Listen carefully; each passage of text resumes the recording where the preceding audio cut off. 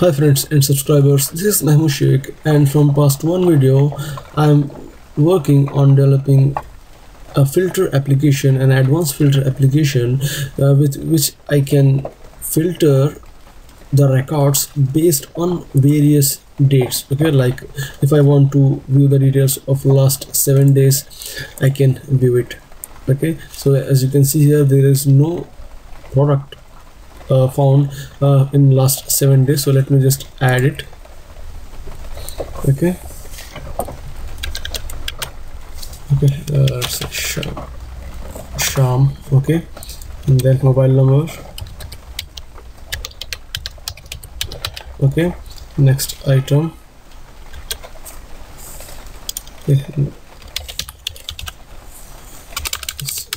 Okay, Vivo mobile. Okay, next price 12,000 and date.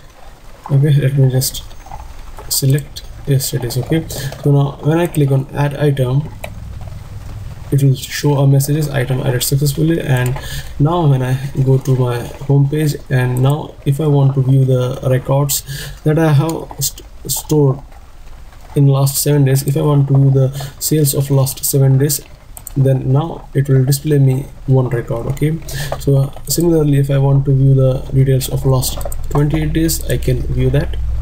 Okay, if I want to view the details of last 90 days, I can view that as well. If I want to view the sales of this month, I can view that. Okay, so like this application we are going to develop in this complete tutorial series. Okay, so in last video as well, I had given you the complete overview of this application, and since this is the second video of our series, in this video I will create a database and table. Okay, so for that I will go to phpmyadmin, and here I will create a database. Okay, as the database name is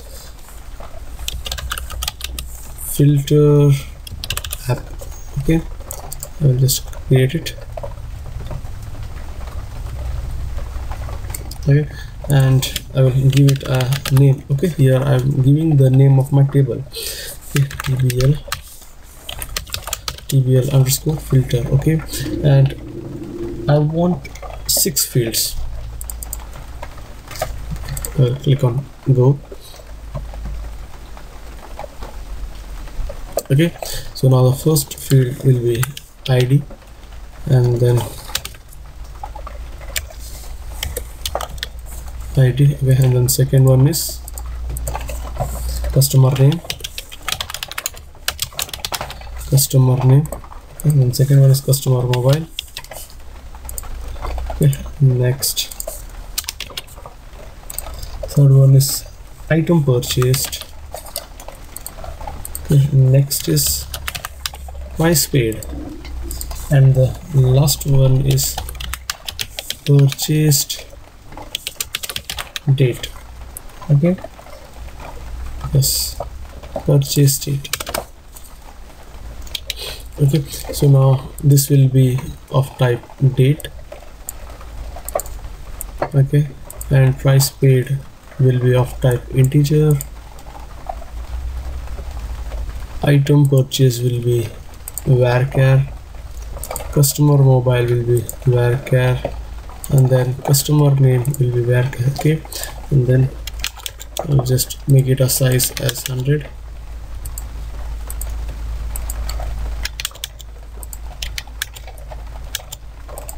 Okay, yeah, 100 as well. Okay, so I will just click on auto increment and set it as a primary key.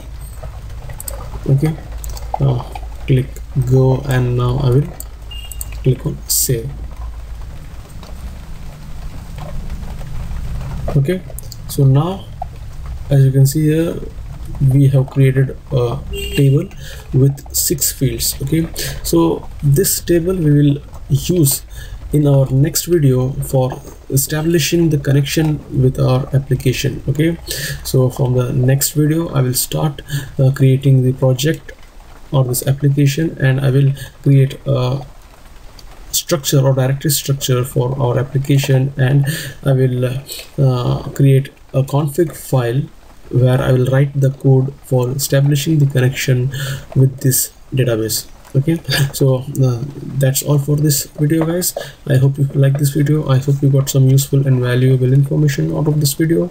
If you like this video, click on like button, share it with your friends, and don't forget to subscribe to our channel. And thanks for watching.